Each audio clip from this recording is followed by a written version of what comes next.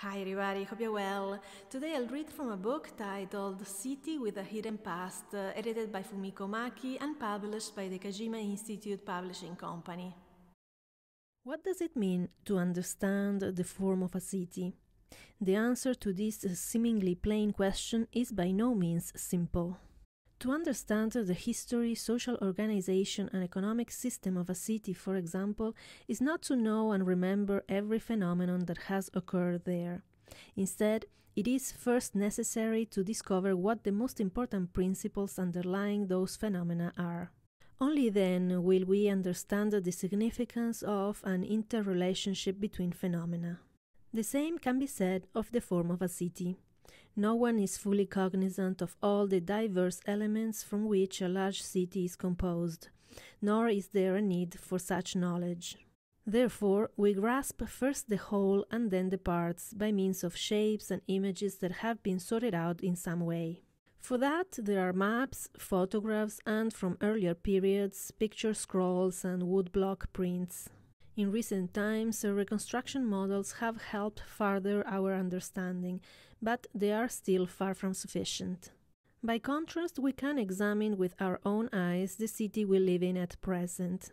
Ample material, perhaps even an excess of material, exists on the subject.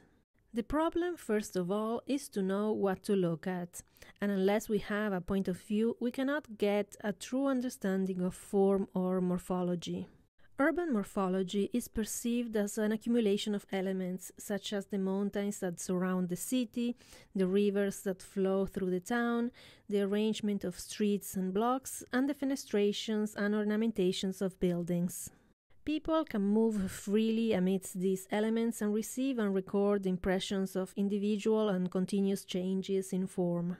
However, a viewpoint that has been adjusted in some way is necessary, given the breadth of things in the city we may see and from which we may receive impressions. People have therefore dealt for various reasons and by various means with the fact that the whole is difficult to see, even though individual elements may be easily perceived. The Nolli map, which is well known among architects and frequently referenced in this book, showed 17th century Rome from a fresh perspective, based on a figure-ground relationship. It showed quite clearly with what morphological intentions that city was created by rendering buildings in dark poché and leaving exterior spaces such as roads and squares white. Furthermore, it revealed the composition of public domains and private domains in Rome. The interiors of public buildings were left white, just as outdoor squares and street spaces were. In the 1950s, the American urbanist Kevin Lynch, by monitoring and analyzing the way people observed cities, established that certain formal elements in cities left the greatest impression on people. He showed that an image map could be drawn in any city in the world with 5 elements: paths, edges, districts, nodes, and landmarks. His method, based on image, was of great importance in demonstrating that it was possible to transcend cultural differences in expressing the way we look at a city. Although these studies have undeniably contributed in some measure to our understanding of the external characteristics of forms and impressions made by forms, they have failed to delve deeper and cast light on the intentions and meanings behind urban forms. That is, we cannot achieve true understanding until we comprehend at the same time what each urban form means within the cultural context of urban society. In particular, indicating figure-ground relationships as Nolli did is by no means a suitable method for uncovering the character of cities that owe their development to a mindset or ideas entirely different from those on which Western cities are based, especially when, as in Japan, those cities are characterized by gaps. The same can be said of Lynch's image map. The most important aim of research into urban morphology is to reveal, through an analysis of patterns and shapes, why and by what means a certain form or structure came into being. Clearly, in many cases, the resulting urban form or structure is not a pure expression of intention, but the imperfect consequence of various factors and happenstance. However, such imperfections always characterize the process by which a city is created and are not undesirable. Rather, they render a city more interesting, endowing it with unexpectedness, newness, ambiguity, and irony. One way to seek a better understanding of urban morphology is to discover what might be called the deep structure existing behind the imperfect expressions constituting the surface of urban form.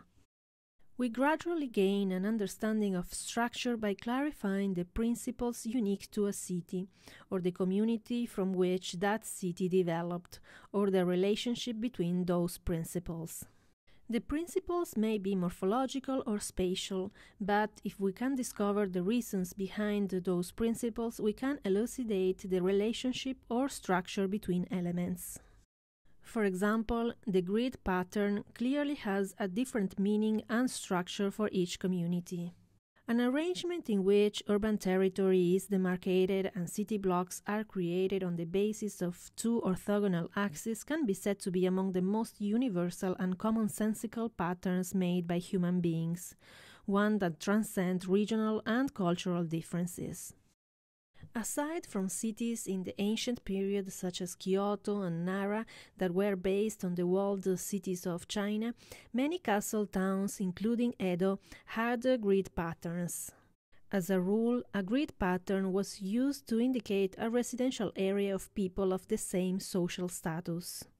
But the location within the city and the size of a particular grid reflected the social status of the residents. In particular, the blocks assigned to untouchables found in old castle towns, though also based on a grid pattern, were often far smaller in dimension compared with other blocks, confirming that there was indeed an intent to form a separate territory for each social rank. Understanding the grid pattern is thus the first step in reading the structure behind it. In the creation of cities in the West, importance has always been attached to the relationship between the parts and the whole. The parts were conceived to be subordinate to the whole, and if a part was ever emphasized, it was done so in deliberate defiance of the whole.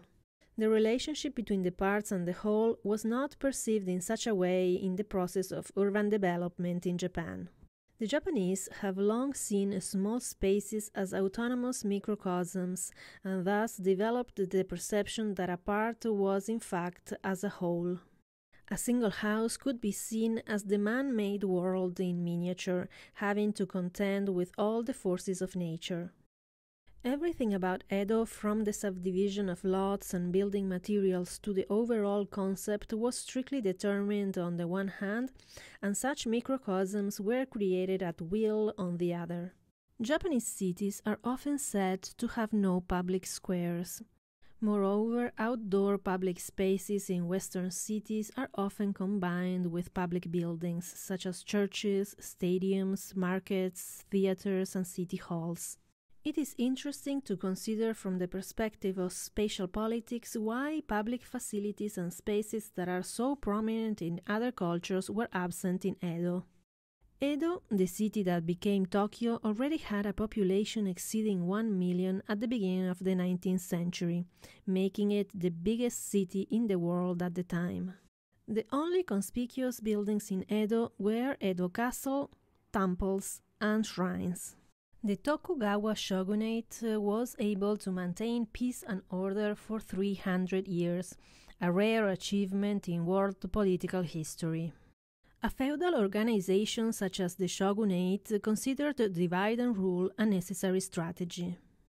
The top-ranking members of the samurai or warrior class that ruled over farmers, artisans, and tradesmen under the feudal class system were obliged to observe the custom of alternate attendance.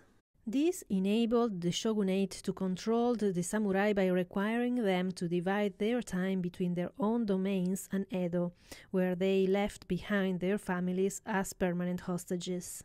The artisans and merchants who were the residents of Edo were not given public squares or facilities that could become centers of rebellion. Countless places of scenic beauty and historic interest, including temples and shrines, were arranged instead. There, members of all classes, even samurai of refined taste, enjoyed moments of leisure. In this way, an ingenious strategy of spatial politics, one that permitted only small numbers of people to gather, guaranteed peace and order in Edo. A social structure that is on the whole not highly centralized produces an urban structure that is itself not highly centralized. However, the absence of a center was offset by the presence of placeness in diverse forms. Many of the names of neighborhoods and places, such as slopes, crossroads, and fields in Japanese cities, are derived from the topography of those places or historical events that occurred there, showing that in their minds and in the actual construction of the urban environment, the Japanese used mnemonic devices and subtle manipulations of the topography to compensate for the absence of a center. Such points of singularity were therefore abundant and diverse. These focal points were by no means monumental, but instead integrated into the sphere of everyday life of small groups. A focal point of this kind gave a district a modicum of identity.